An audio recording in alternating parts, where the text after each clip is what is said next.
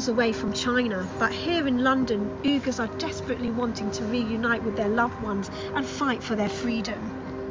1, 2, 3, 4.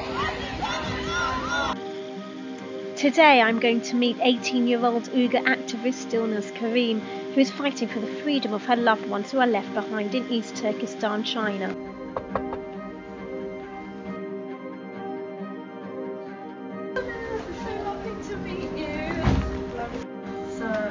She's my mom. Well, yes, you're making this.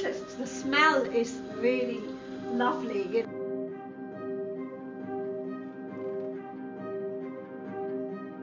Dilnaz's father was imprisoned by the Chinese Communist Party in China before fleeing the country, but he faced torture and abuse. At that time, they torture him just so that he can say, "I admit my crime." And this happened when his hand was handcuffed.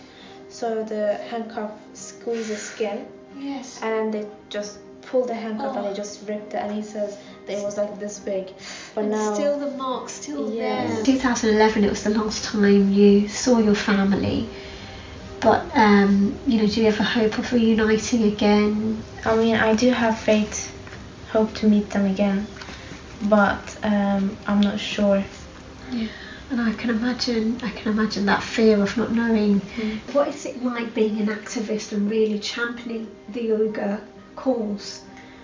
I mean, it's difficult. I want to hear their voice at least once. Yeah. I want to see them visually. I want to know what have happened to them. So I will continue with my activism till they're freed. Yeah.